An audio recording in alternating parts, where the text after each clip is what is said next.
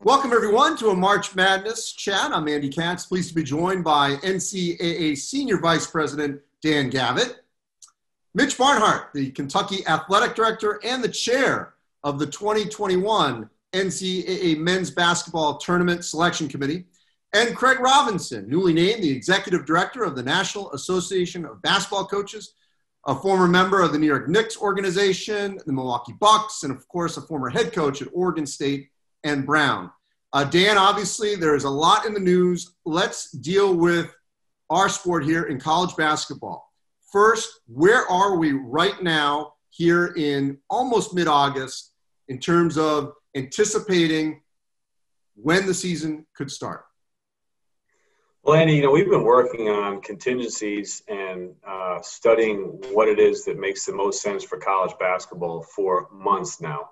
We're 5 months exactly from the date that the tournament was canceled back in March, and we're 3 months away from the scheduled start of the college basketball season. We recognize what's going on around the country and have been making plans and contingencies for a change if necessary. But we're also, as we've said all through the summer, trying to exercise patience, make sure we learn as much as we can from all of the other sports that are happening right now, notably the NBA and the WNBA in our sport and the success that they are having, and making sure we make informed and responsible decisions in a timely fashion. So remain very confident that we're going to have a basketball season, albeit different and maybe altered as necessary by the virus that we don't control. Of course, the virus controls us. And then leading into March Madness, very confident that's going to happen, and all sorts of different contingencies that are being considered. Craig, you've just started this gig, and you've already, I know, been a part of, there have been some high-profile Thursday calls with a lot of Hall of Famers on there in terms of, how everyone's going to handle this, from workouts to scheduling to what should happen. Non-related, obviously, some issues non-related to COVID-19 and certainly issues dealing with social injustice. But as it relates to COVID-19, what are you hearing from the membership about how they're handling this new normal of masks and gloves and sort of mini workouts that are still going on as we speak? Well, Andy, it's great to be here, and it's great to be here with all of you. What we're really trying to get our membership to focus on is the mental health of our student athletes, right? Trying to get players to a place where they feel comfortable in this uncertainty. And the way you do it is you communicate with them and you're transparent with them. And it's one of those things where it's going to take the whole basketball community. And I echo with what both Mitch and Dan have said. We need to be patient. We need to be flexible. And those are two other tenets that we're passing along to our membership. Stay flexible, be ready when the time comes to play. And I think we have enough smart people at the table. We'll come up with some great ideas. So let's springboard off of that. And you mentioned the word bubble, which for all of us used to have just the connotation of trying to get in the NCAA tournament. Obviously, it is working at the professional level with the NBA, the WNBA, the MLS, the NHL in Canada. Obviously, it's not working, not having a bubble for the most part in Major League Baseball. They've had issues. We don't know what's going to happen with the NFL. So, Mitch, to you first, and then Dan, regular season and postseason. Help some people understand, Mitch, why just throwing out, put everyone in a bubble for the whole season, for the semester, why that is difficult to do with college student athletes. Mitch, you go first, please. Well, I think you hit the two key words. There's college student.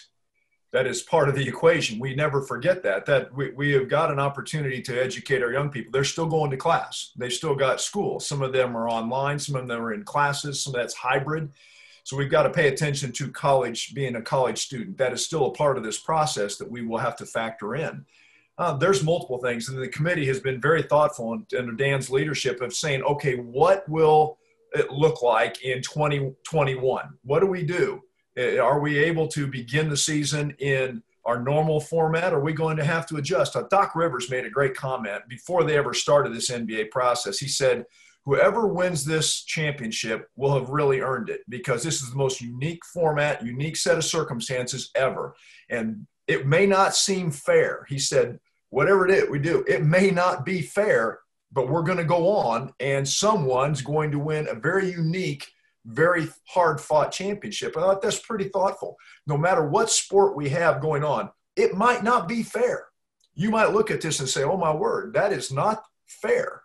But at the end of the day, we're going to find a way to play a championship, and we're going to get through this thing, and it may look a little different. To Dan's point, it might be a place where we're bringing folks together. It might be still in the same format. I hope we can go and do what we've done, and we have all the original sites, and we're marching our way through March Madness and get to a Final Four.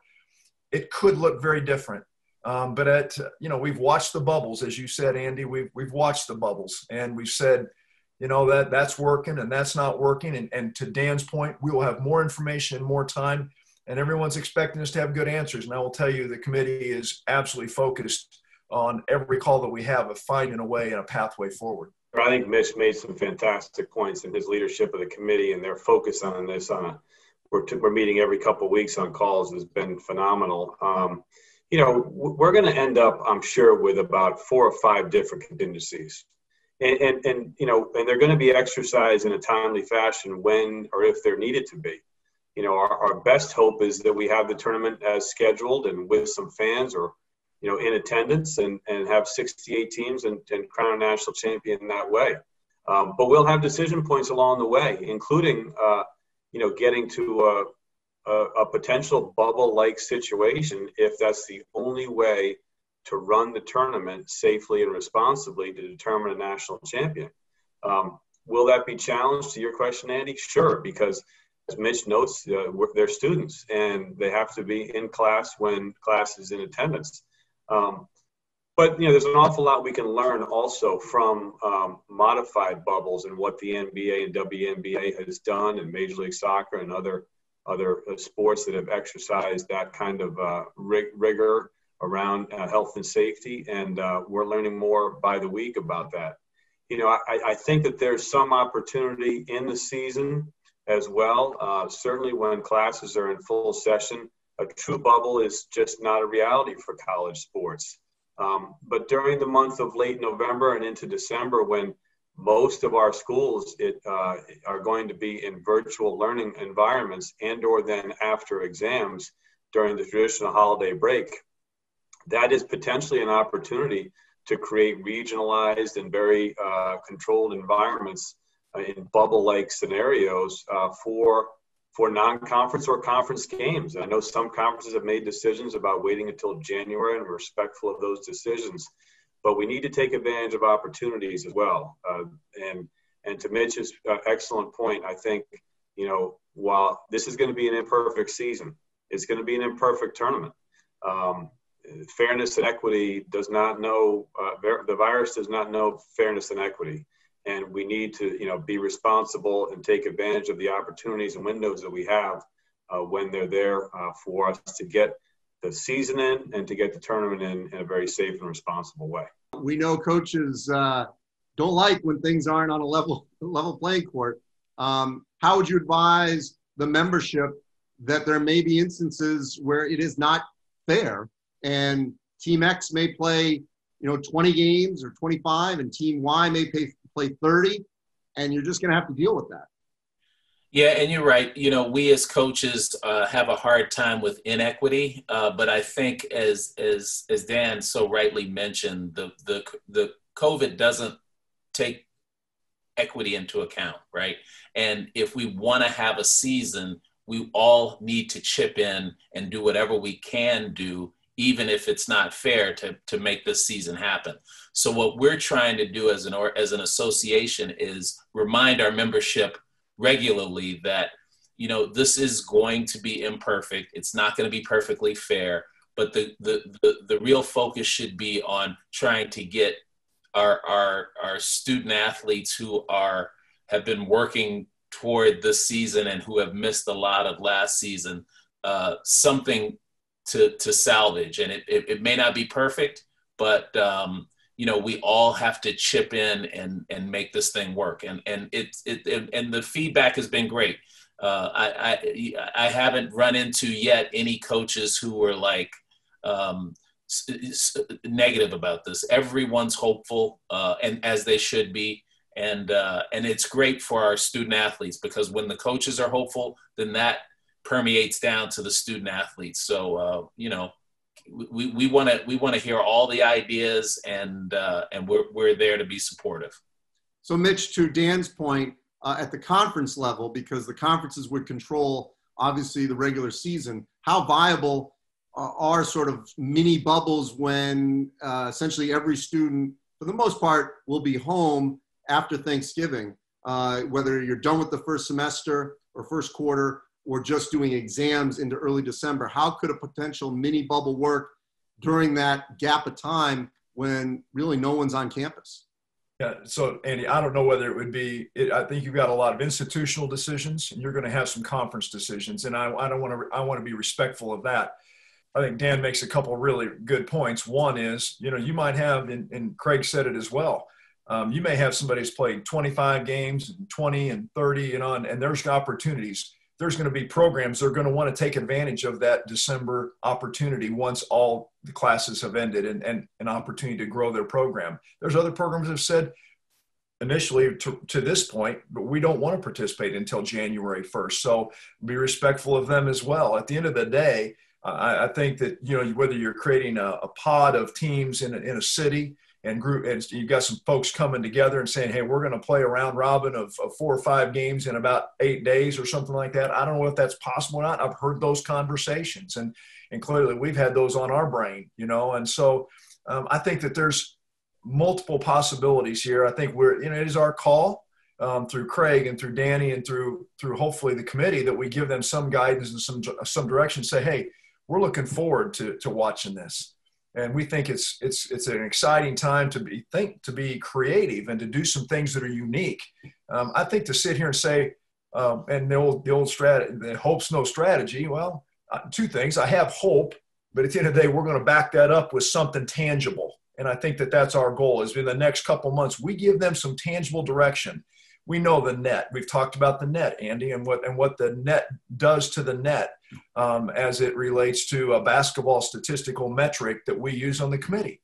So not being able to have anything but conference games, we know that that's a challenge for us, and trying to find our way through that, and that puts us another stress in there. So we want to make sure that whatever information we have, we use the valid information we have, and we also use the opportunities that we have laid out in front of us, which clearly, once students have gone away from campus and they're no longer in classes, that is a unique opportunity for us to try and focus on the game of basketball and really grow us into our season.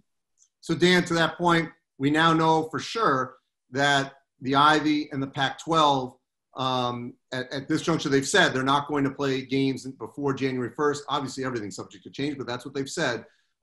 So if other teams are playing, how would those conferences be judged if the tournament is on time in March?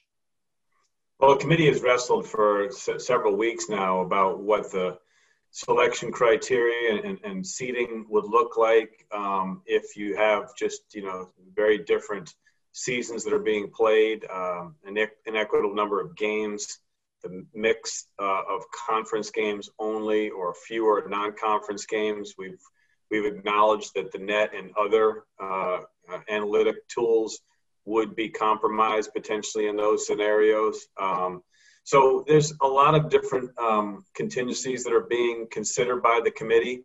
At some point, as Mitch noted, there'll be some guidance around that that we'll share. We're not there yet, but been wrestling with this now for a couple of months.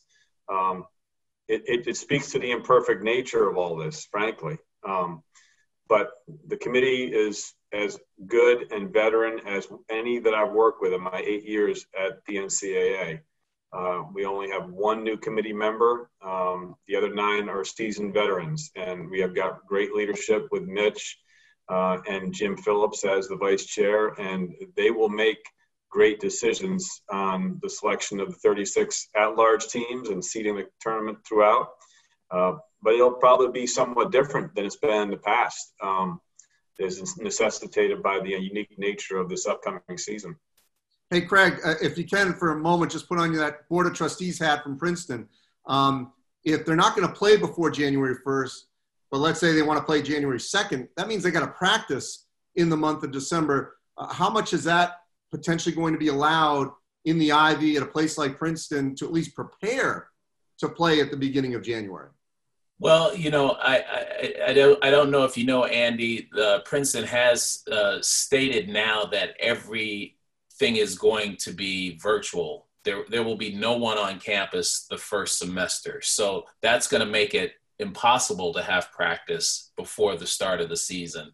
And as Mitch said, even we coaches are going to have to be creative and innovative. We have to be able to get our guys to work out in a situation like that on their own and be able to come together and have some sort of training camp. But, I can't see it happening before the first of the year. And then, it's going to take you a couple of weeks to get guys in game shape. But as a conference in and of itself, the Ivy League might decide to just play inside their little conference. And if they feel prepared enough to play outside, I go back to what I said before. Everybody has to stay flexible. The dates are set right now in early April in Indianapolis. Obviously, people are wondering, to Mitch and to Dan, how flexible is March Madness, is the Final Four in Indianapolis beyond that, whether it's April, May, June, because obviously we all want and need a tournament at some point in 2021. Mitch? Well, I think from a physical facility perspective and things that go into the television pieces, I would defer to Danny on those conversations. Having said this, from my committee hat and my athletic director hat, we will absolutely do all we can do in whatever assets, whatever resources, whatever it takes to try and give our young people a chance to play the game they love. There is not a fan out there that I have talked to. I walk outside of my house this morning and the three women walking down the street say, "Hey, are we going to play sports this year?" And I'm going, okay, every day that's the question, are we going to get to play? I just walk up on campus and you go see our young people practicing and working out and they're saying, do we get to play? I don't think there's ever been a greater appetite for us to get off Netflix, for us to get off some of the things we've been watching nightly, and you're saying, give us something. And so the absence of March Madness was absolutely difficult for our country. I mean, we can laugh, we can all talk about how it really shouldn't be that way, but the reality it is something we all rally around. It's a cultural piece of something that's so important to the fabric of spring. And so I'm not willing to give that up in any way, shape, or form. We want to plow ahead. We're going to do everything we can, resource-wise, facility-wise. And I will tell you from the committee's perspective, we're fully committed to try and finding a way to whatever end to make sure that this tournament gives us a chance to play college basketball on the highest stage. Dan, I'll let you have the last word here. Sure. Well, the March Madness is a very complex event. And, it happens because we have 14 incredible hosts, from Dayton in the first four through Indianapolis in the Final Four. And that's the case every year. And we've got incredible television partners in CBS and Turner. And to make the tournament happen has to be inclusive of all of those incredible partners. That's why it's been an 80-year-long event that's so special, that we all love so much. We have preached, as Craig's mentioned, flexibility and patience with our coaches and administrators. We're going to exercise that among ourselves as well as it relates to the tournament. Our first and primary goal and preference is to have the tournament on the dates that are set at the venues that are predetermined. But if the virus necessitates a different path, we will adjust accordingly. And I think it's really important for fans that watch this video and interview and for coaches and administrators to know that there are all sorts of contingencies that are going to be in place. we are going to have a tournament. It's going to be special. We have our preferences about how we'd like to have it be. But if we have to adjust to the virus that we don't control, we will adjust accordingly. And the health and safety of the players and the coaches and all the people around the games, the referees and fans will be primary. But ultimately, it will also include determining a national champion in the fairest and most equitable way that we can under these unusual circumstances. So I think it's important to note we're going to have all sorts of contingencies and plans if it's necessitated. We're just not in a position to be able to talk about those in the middle of August because that's not what our primary goal is. But at the appropriate time and place, if we need to adjust, we will. We'll be flexible, we'll be nimble, and we'll deliver what the country is, desperately looking for again, and that's just an incredible March Madness tournament in 2021. Good to end on a high note. Optimism. That's what I love to hear. Dan, Mitch, Craig, appreciate it. I know we're going to continue this conversation. Stay safe, everyone. Thanks for watching.